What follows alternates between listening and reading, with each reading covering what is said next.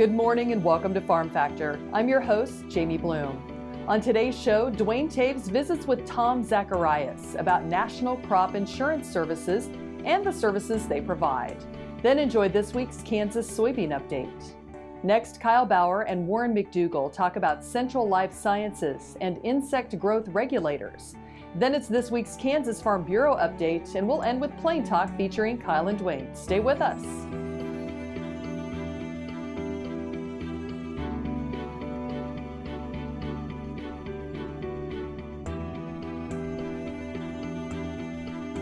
Closed captioning brought to you by Ag Promo Source. Together we grow. Learn more at agpromosource.com. This segment brought to you by Kansas Farm Bureau, the voice of agriculture. To join today or more information, go to kfb.org or find us on Facebook and Twitter. Welcome to Farm Factor. Up first today, Duane Towes visits with Tom Zacharias to talk about National Crop Insurance Services and the services they provide. Tom, tell us a little bit about the organization and what you're about. Our organization is a service company that works for the insurance companies that actually write the business.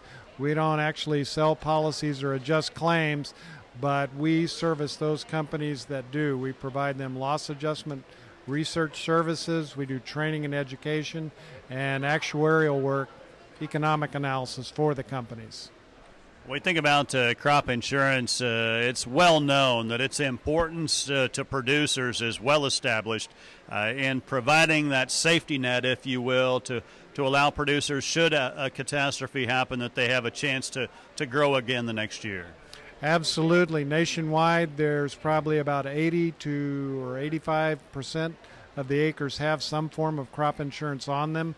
Coverage levels are in excess of 70%, so high deductibles, again, nationwide. And part of that is because of the support crop insurance has received from both the House and Senate agricultural committees through the Farm Bill over the years, and has provided that level of support and risk management for America farmers. There is a component, though, of that, that it's kind of a three-pronged approach. The producers paying premiums. It's supported by government programs as well, and then you've got independent companies that actually make it happen. Yeah, absolutely. The three-way cross-sharing in crop insurance, I think, is one thing that makes it a very compelling and good policy choices for all that involved, American taxpayer, farmers, and U.S. government. You're absolutely right. Government helps contribute to support part of the farmer's premiums. Companies are on loss adjustment and expenses to deliver the program, and the farmers, they pay a portion of the program. Last year or this year, probably $3.6 billion in farmer paid premium. And then also it's important to note that with these policies, at those 70% coverage levels or higher, farmers are absorbing that portion of the loss before they receive an indemnity. So there's a lot of cost sharing on the farmer's part. Well, certainly it allows for everybody to have skin in the game, so to speak, and it's in everyone's best interest to make that program then successful. Absolutely. Again, at the end of this year, we're hopeful in that regard, hopeful for the American farmer. That said, crop insurance does has its own underlying legislation, and if that doesn't be the case, farmers will still have crop insurance available in 19. We think about the variety of options out there. The industry has been pretty responsive to the needs of the growers. There's a lot of new products out there and a good suite of products. They can protect just their yields. There's revenue coverage, which is extremely popular in the Midwest. There's whole farm protection coverages, and now starting just at the end of this year, dairy revenue protection, which is new on the scene, which will expand farmers' capacity to absorb that risk. Our thanks to Tom Zacharias with National Crop Insurance Services joining us on Ag AM in Kansas. Jamie, we'll send it back to you. Thanks, Duane. We'll be right back after these messages for this week's Kansas Soybean Update. To see this show and past episodes of Ag AM in Kansas, go online to agaminkansas.com. Kim Mannering with Hardy Insurance. Today we will talk about employee safety and work comp coverage. On your farm, Do you ask your friends to come help? Are they considered employees or neighbors helping neighbors? Did you know that you can be held responsible just as if it's a work comp accident? Give me a call. We can discuss. 316-945-6733.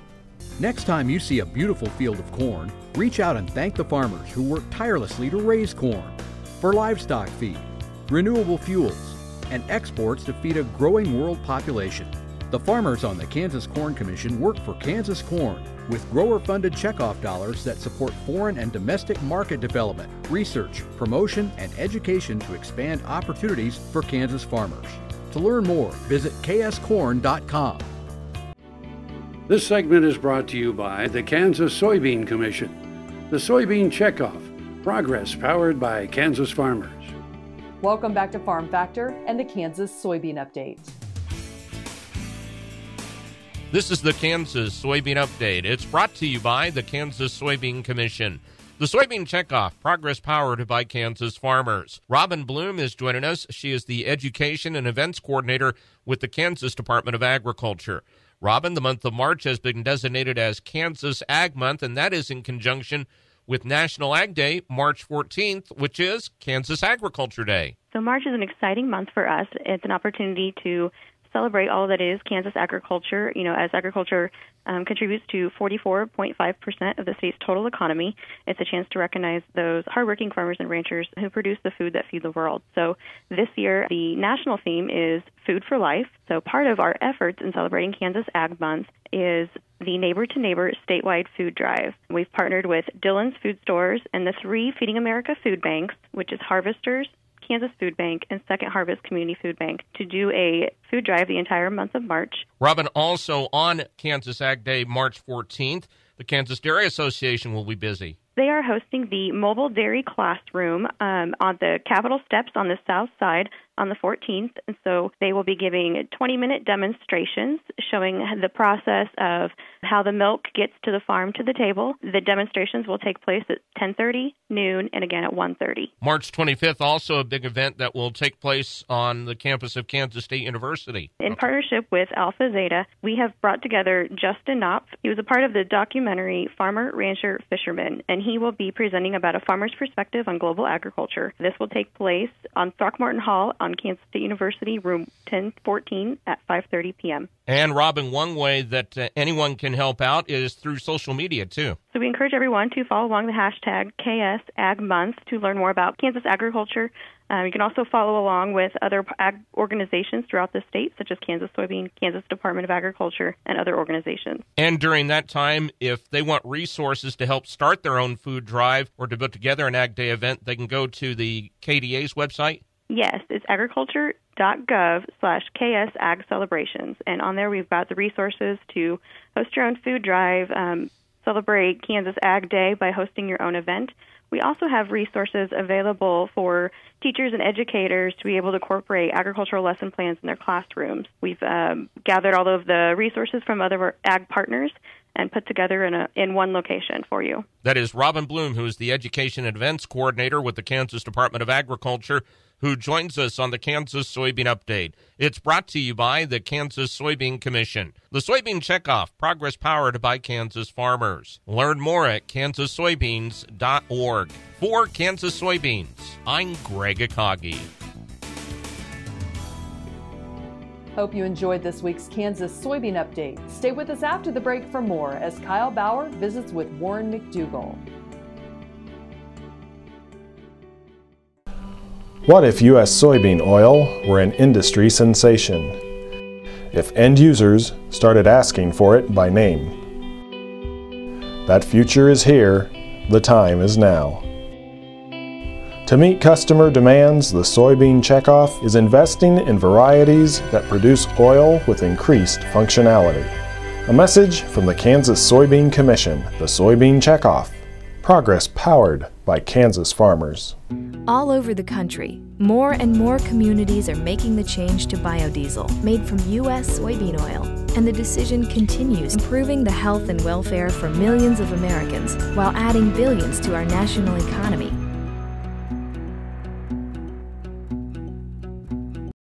Valley Vet Supply is devoted to providing information and professional quality products at reasonable prices. Valley Vet Supply.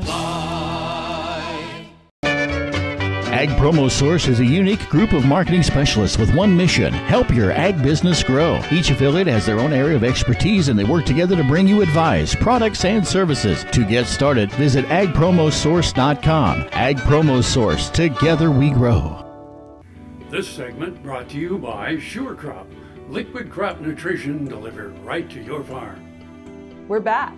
Now we learn about insect growth regulators with Kyle Bauer and Warren McDougal. Hi, this is Kyle Bauer. I'm visiting with Warren McDougal. He's with Central Life Sciences, and they do a lot of insect prevention work. And I want to call your product for grain an insecticide, but that's actually not correct. No, it's not. It's actually an insect growth regulator. It works by impeding the insect's ability to go from a larval stage to an adult. So, you know, I kind of kid around saying it's kind of like birth control for bugs. I mean, once you have no new adults, you're not going to create additional eggs, new larvae, so you break that insect life cycle. And truly, we try to clean out the bins and try to make sure that we don't have the insects inside, but they're going to get in, and the amount of reproductive ability of those insects is just staggering. Oh, it's unreal. Just for an example, one Indian meal moth, her progeny, within 180 days at ideal temperatures, can exceed 1 billion eggs laid in 180 days. And your product doesn't treat a problem, it prevents a problem. Correct. It's all preventive. You're trying to put it in or on grain to maintain the quality of that grain so you don't get an insect infestation within that grain. The thing that I think is interesting on your product as well is that it's not terribly expensive. No, it runs about 2 cents a bushel on average. Here again, depending on the rate, the formulation, you know, it might be as much as 5 cents if folks are going to use a dry product, say for on-farm storage. But 2 to 5 is a reasonable range. And normally, how would that be applied? Well, generally, we do a lot of liquid applications where we're using water. We're putting 5 gallons of water that has the Diacon within it on 1,000 bushels of grain. That's the most preferred option, but we also have a dry product that is really kind of targeted at the on-farm market, where as they're unloading the trucks, they're loading that bin, they can throw a scoop into the auger pit every so often, with the goal of trying to get about 8 to 10 pounds of Diacon D per 1,000 bushel. You know, the thing is, when you put grain in the bin, sometimes we know how fast it's going to come out, but a lot of times we don't, because it depends on what the market is. Interestingly enough, with your product, it doesn't matter if it's been in there a short time or a long time. That's correct. That's the neat thing about Diacon, is it lasts such a long time. Generally, we see at the right rate, we're going to get good insecticidal control for 18 to 24 months. And if I treat it, the next guy doesn't really mind that it's been recently treated with your product. No, we've got all the Codex approvals. In fact, Diacon is tolerance exempt from the EPA. It has no effect on a mammal because we're not an insect, and the thing that impacts in an insect is a juvenile hormone within that insect. So it's essentially benign to you and I. So it makes it safe to handle. Absolutely. Absolutely. Very safe. So there's a lot of different ways nowadays that we see that we're storing grain out here on the plains, whether it's in a bunker or flat storage or normal bins.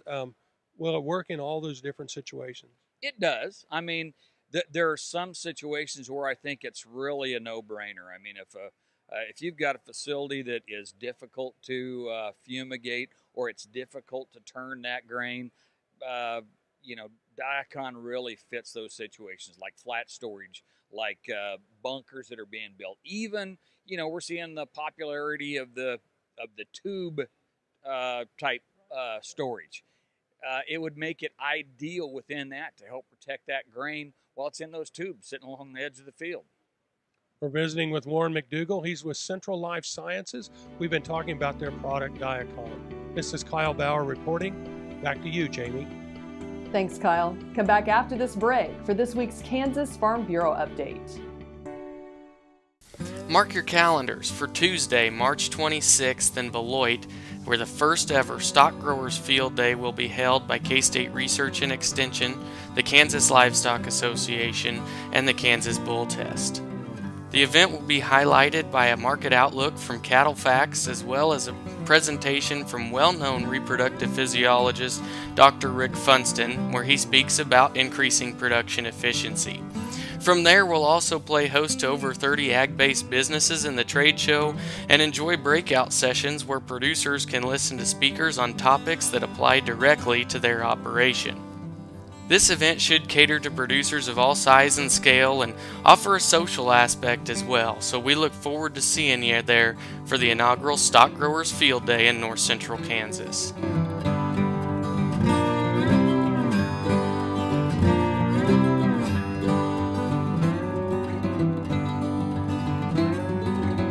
As fourth-generation farmers themselves, Heinen Brothers Ag Service understands the risk and rewards of farming. So when it comes to quality aerial and ground application, fertilizer, ag chemicals, and anhydrous ammonia, call Heinen Brothers Ag today, 800-760-4964. I had this horse. It was a good horse, except when the wind was blowing above 30 miles an hour. Wind was blowing about 35, 40, and I saddled him up, rode him out to the end of the lane, and I thought, well, he's doing pretty good. And about 6 jumps later, I was laying on the ground and thinking, boy, my shoulders sure hurt. I kept waiting, and it didn't get better, and so I went to an orthopedic surgeon, and that showed that I had torn rotator cuff. And said, well, I have to do surgery. I farm and ranch by myself. This is not going to work out very well. I'd been sleeping in my recliner for about 2.5 years because it hurt too much to sleep in bed on my side. I'd heard about Kansas Regenerative Medicine Center on the radio. Gotten down there at 8 o'clock in the morning, and by 11:30 the procedure was all over. They just took some fat out of my side here and spun that down for about 45 minutes and then injected it in my shoulders, and I was on my way. It's something you don't hear about, but I thought it was worth a try, and I'm really pleased. It's really worked out well for me. This segment brought to you by Kansas Farm Bureau, the voice of agriculture. To join today or more information, go to kfb.org or find us on Facebook and Twitter. Welcome back to Farm Factor and the Kansas Farm Bureau update.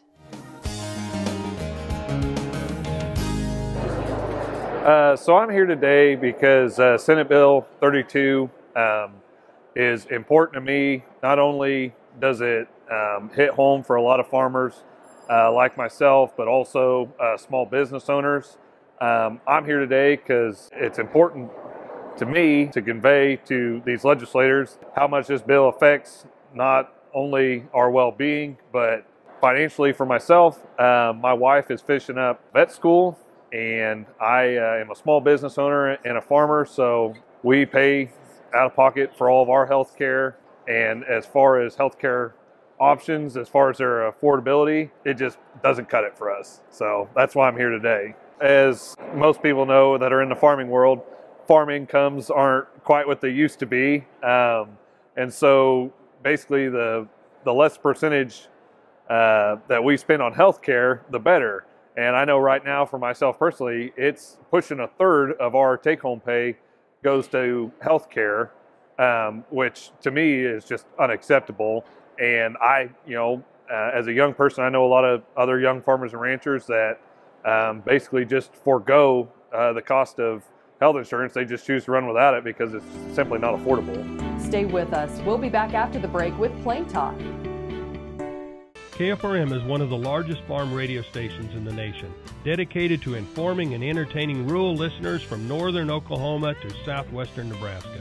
You can catch KFRM in many ways. Of course, 550 on the AM dial, streaming at kfrm.com, or on your smartphone by going to the TuneIn Radio app, or on Ag AM in Kansas on Tuesdays and Facebook every day of the week.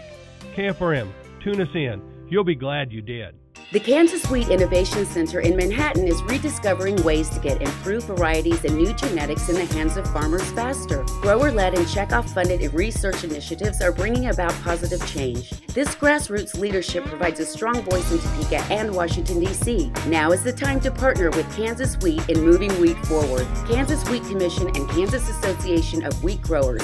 Farmers investing in their future and yours. Log on to rediscoverwheat.org. Kim Mannering with Hardy Insurance. Today we will talk about umbrella coverage. Did you know that if you're held liable in any type of accident, the judgment can claim your assets? Please give me a call so we can discuss. 316-945-6733. This segment brought to you by Kansas Corn. Learn more at kscorn.com. Welcome back. Now let's see what Kyle and Duane are up to on Plain Talk. Hi, this is Kyle Bauer with Plain Talk, with the man who taught his mother taught him about genetics. You want to start You're that just over? like your father.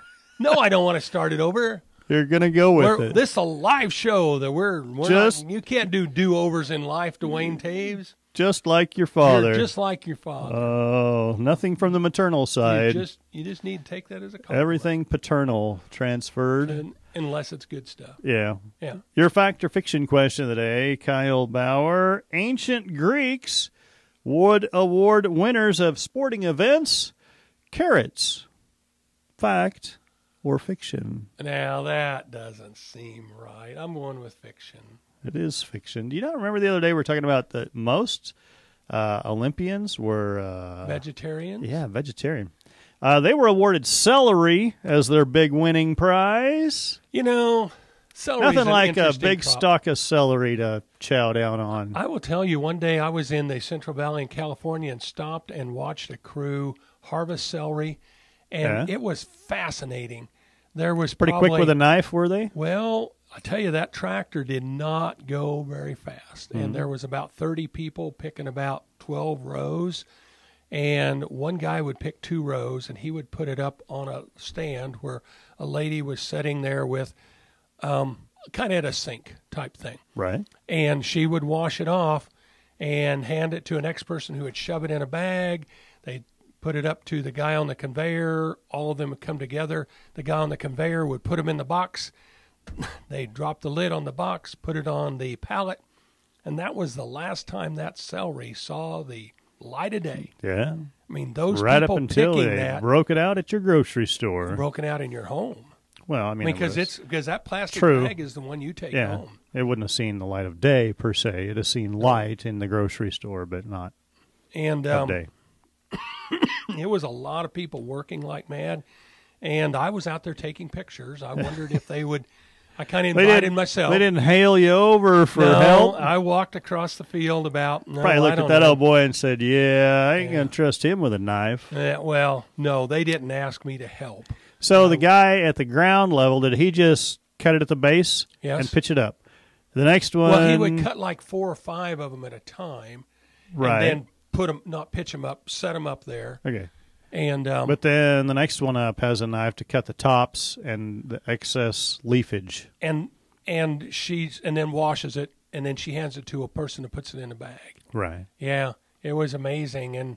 And this tractor literally is moving slow enough you can hardly see it move, but it's moving at the right speed to go across that field. When that pallet got full, then they had a crawler tractor with a forklift on it who would take that off to a trailer that was sitting on the edge of the field. And this field was maybe 10 acres. Yeah. And from the speed they were going, I would guess it was going to take all day to get to the other side. Well, no, a week to do that whole field. Right. But yeah. I mean, there was a lot of celery in an acre, boy. A lot of plant-based material coming out of there. So you're a cook. Do you cook with celery? Seldom. Seldom. Why? You Just not like it? Don't really see most of what I cook. It doesn't take celery.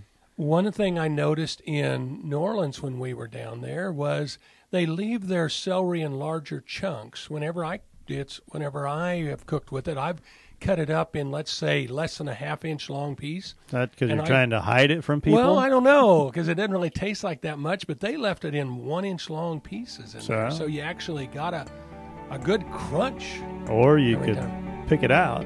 Well, there you go. Thanks for joining us. I'm your host, Jamie Bloom, and I hope you enjoyed today's show. See you next week on Farm Factor. Closed captioning brought to you by Ag Promo Source. Together we grow. Learn more at agpromosource.com.